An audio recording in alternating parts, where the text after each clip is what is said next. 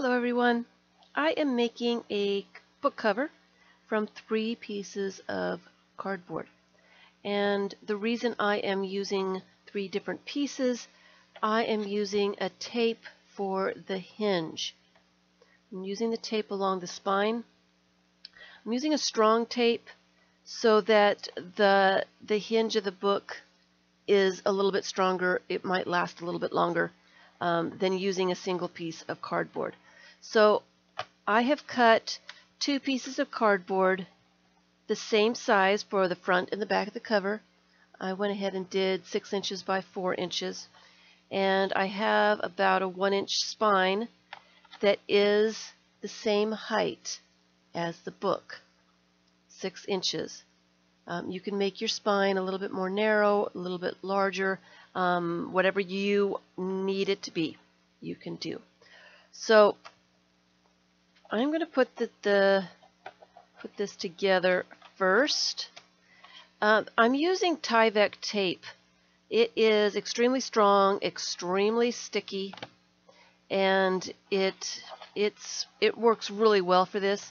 But if you don't have this, you can find this at the hardware store. If you don't have this, you can use like a duct tape, something that's really strong. All right. I'm going to be covering this with paper, so I don't really care what it looks like. And this stuff is extremely sticky and always sticks to me and anything that touches it. So I've got my 2 covers out here. I'm going to have a book that's 6 inches tall. So I need a piece of tape that is a little bit more than twice the height of the covers.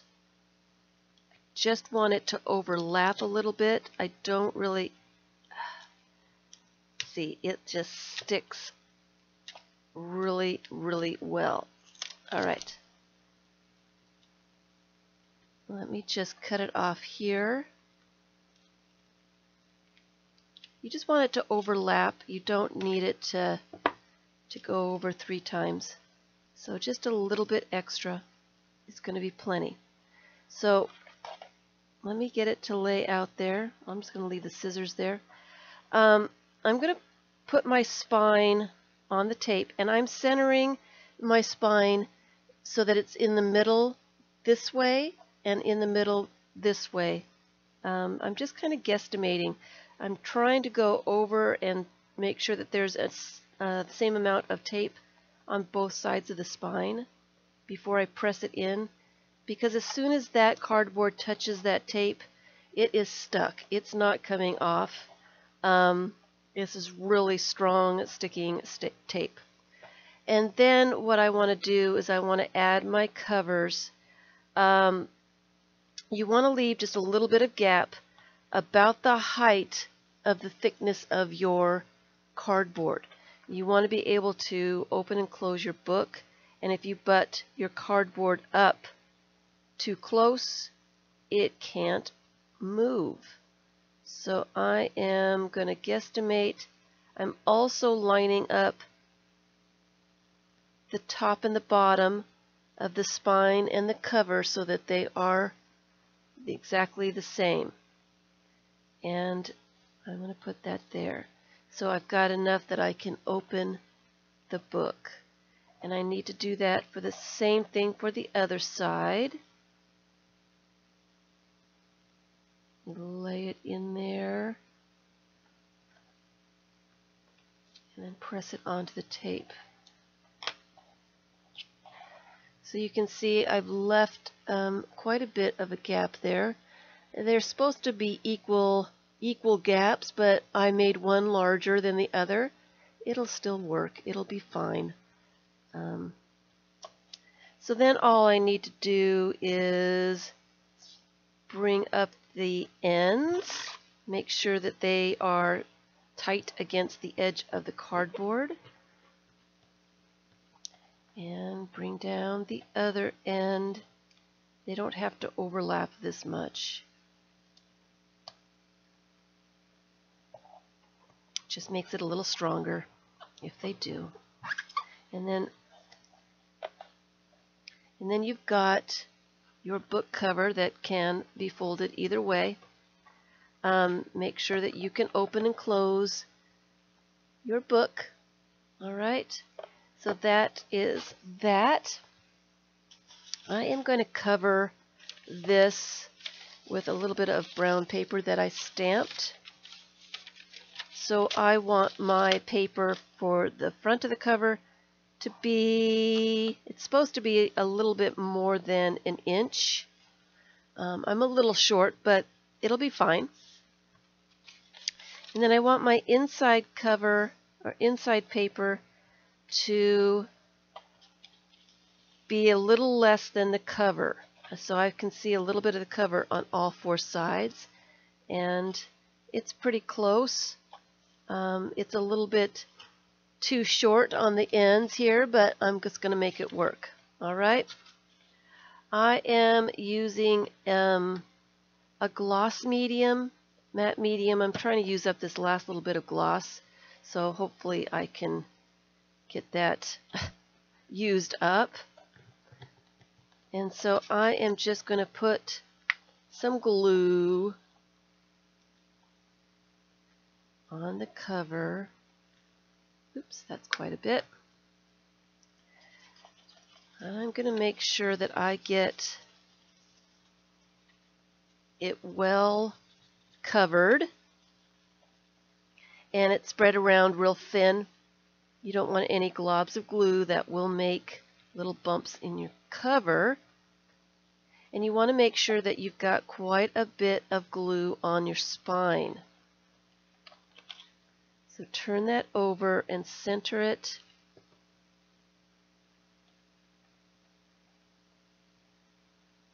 on your paper. Press out all the air bubbles. Make sure it's how you want it. And I'm going to do a little bit differently this time. I see that it's coming up in the corners, so I'm just going to put a little bit of glue just on the corners there. I am going to fold these corners down. Instead of cutting them off, I usually cut them off, but I'm just going to fold them kind of square so that they go with your paper. And I am leaving about 1/16 of an inch from the tip of the paper. Okay? I'm going to do that on all four sides. And these have glue on them, so you want to do it while the glue is kind of wet. I'm going to fold all of them, leaving just 1/16 of an inch. About. This takes a little bit of practice. A little bit more.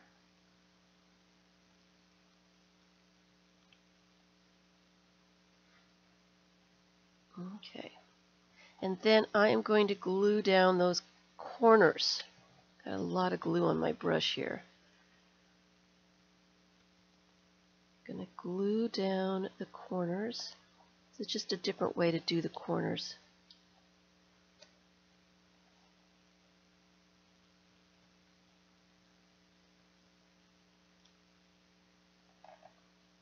Crease that really well.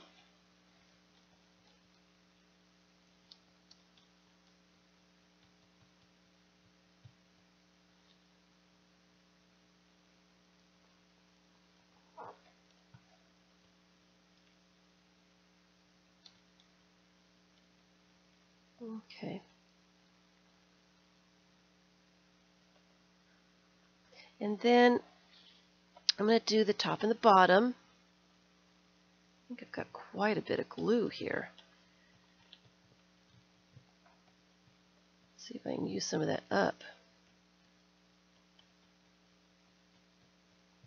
off my brush before it dries. And Then I am going to pull down the paper against the edge of the cardboard so it makes a nice crisp edge. Make sure I've got glue on the corners and let them come down.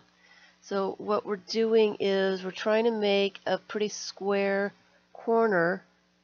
Doesn't always work. Sometimes they turn out just a little bit rounded. Well, you saw the other one. You saw the other one. Anyway, so that's what I'm doing. And while my glue is wet, I need to bend my cover. Make sure that the spine, the paper, you need to make sure that you crease that paper while the glue is wet. While the paper is wet with the glue, stretch that paper over the crease so that it doesn't break.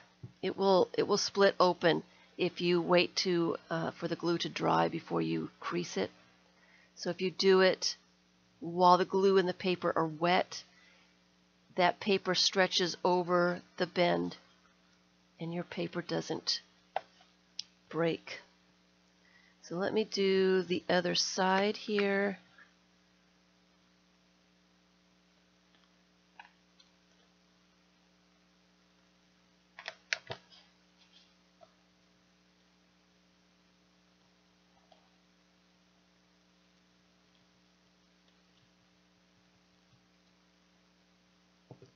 Pulling the paper tight against the cardboard. Make sure the corners are down.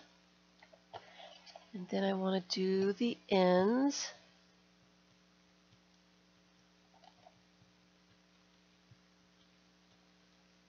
A little bit more glue, I think. I think my glue is accumulating in my brush. This is an old icky brush and it's soaking up that glue really well.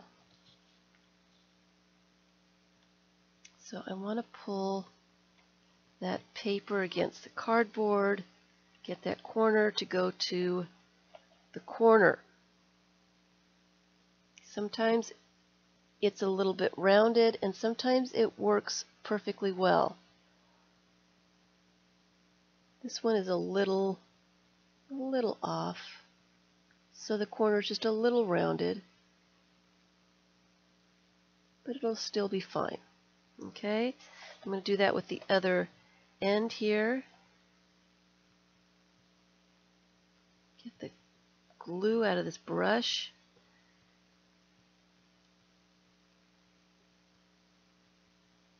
Because there's a lot of glue in there.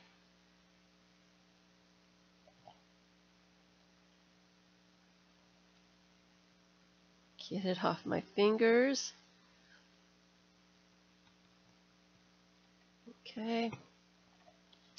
Pull that paper against the edge of the cardboard and get that corner to line up there. So when you leave a 1/16 of an inch about, it makes your corners a little bit more square, but it does take a little bit of practice to get there. Just a little bit. Don't be discouraged if it doesn't happen the first time. You'll get there. A couple of tries. And usually what happens to me is I've got 3 good corners and 1 bad one. It happens to me all the time. Doesn't stop me. Alright, so now I want to put in my inside paper. So I'm going to put a little bit more glue.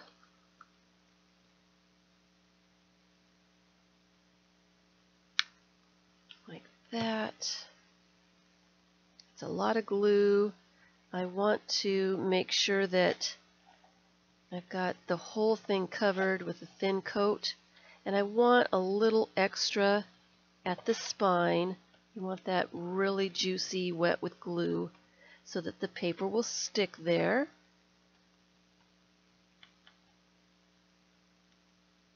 Make sure there's no lumps and bumps because they will dry and there'll be bumps and lumps in your cover.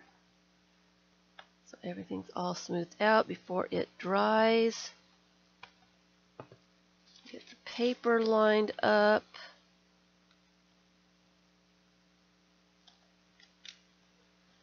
And make sure that it is connecting to all the glue and the cover.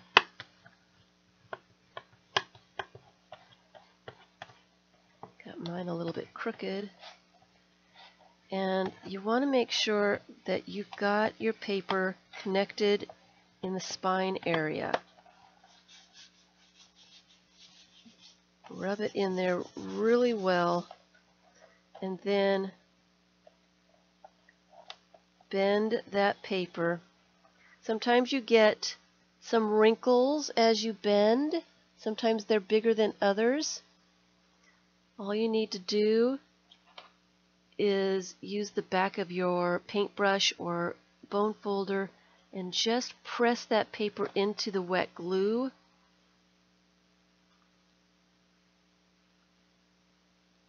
So that it will stay where you want it glued. And I didn't get enough glue there in the corner. Let me just put a little bit more glue there. A little bit more here. That one looks pretty good. That one looks pretty good.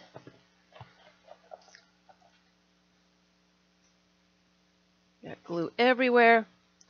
So, and that looks pretty good too. I've pressed it really well onto the spine.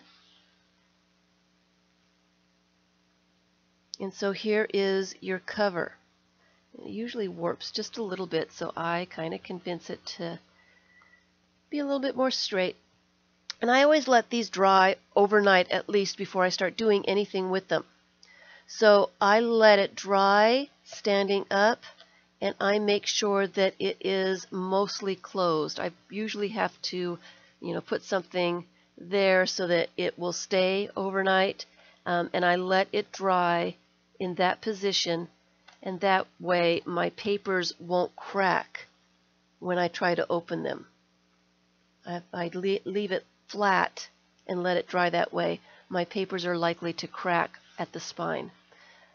But they don't so much if I leave it bent like that and let it dry that way. So that is another cover. And I'm just going to let it dry. Thanks for watching.